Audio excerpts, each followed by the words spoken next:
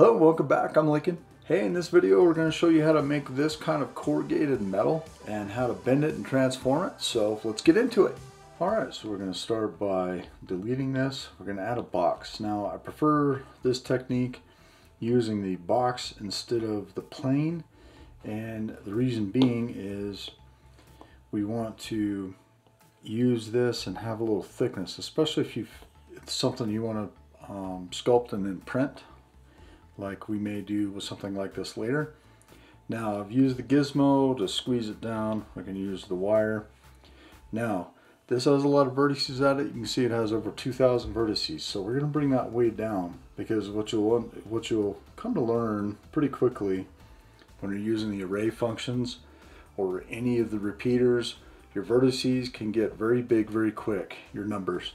So we're going to keep it down a lot lower. Now, depending on what pattern you want to do, we're just going to do kind of a standard pattern. You can unlock topology and bring these down on the Y.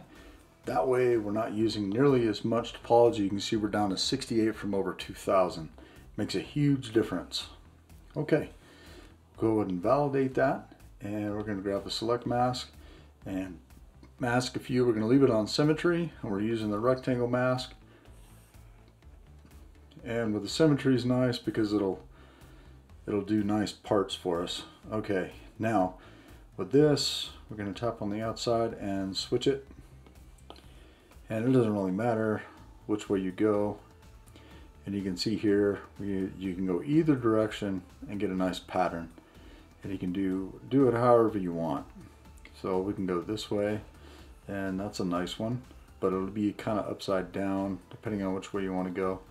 So there you go, that's kind of your standard overlap. Alright, so go back to select mask, tap outside. We can switch again if you want, and that makes a pretty nice pattern, and it's pretty easy to see what we've got going on there. Okay, now if you want to round this, I'll show you, like if you're doing a rounded corrugated, you could do an even pattern, and all you have to do is come in here and subdivide, and then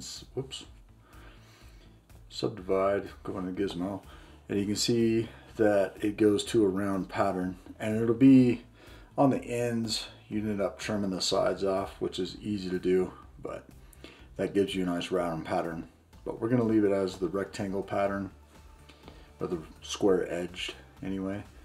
Go to the mask, we're going to drag on the outside, and we're clear. So it gives you a nice pattern. We're going to go ahead and extend this up. So let's go back into the scene menu, add an array, and we're not going to use that one. We're going to turn off the fit inside. We're going to increase the Y count and just bring this down, and you can overlap them whatever you want to do, however you want it to go, and we'll just go like that tall for like a single sheet. And here we can go ahead and validate, and we can join the children this time, and we can turn off the wire. We don't need it anymore.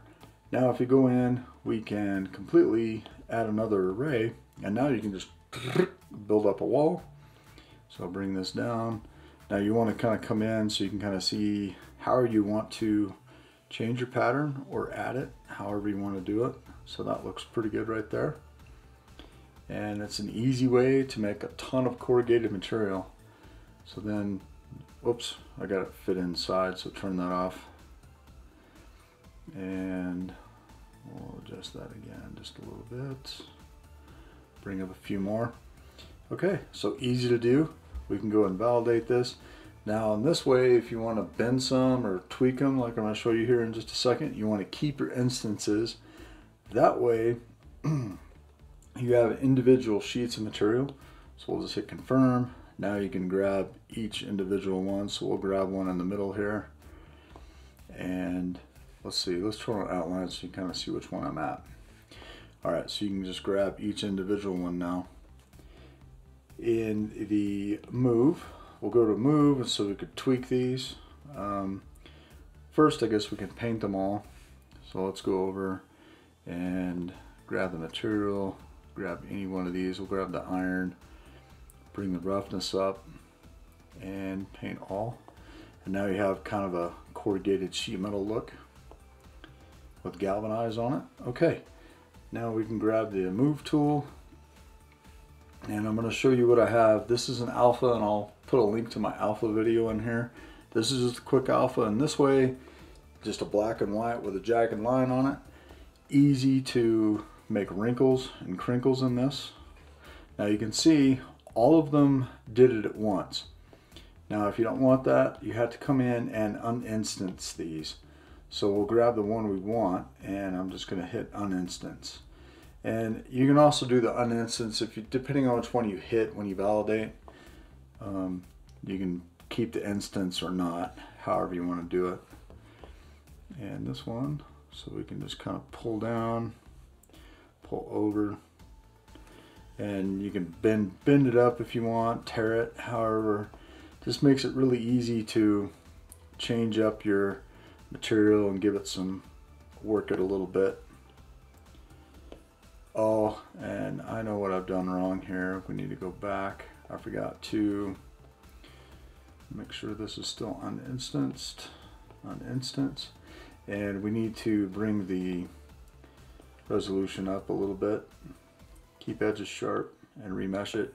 And then when we go to move, we'll have a little bit more movement. And you can see there I got this weird X, so we'll turn off symmetry, and now you can put in your bends and tears wherever you want to do, just like that. Okay, so you can bend it all up if you like, and you remember you can just rotate a little bit and get different bends in there. And like this one, you can completely move these around, which is nice. So if you want to bend this one out a little bit and then give it a little bit more movement, and we'll go up a little bit and move the entire thing in, so you can give a lot more movement to it, bend it all up if you want. Alright, so that's basically it.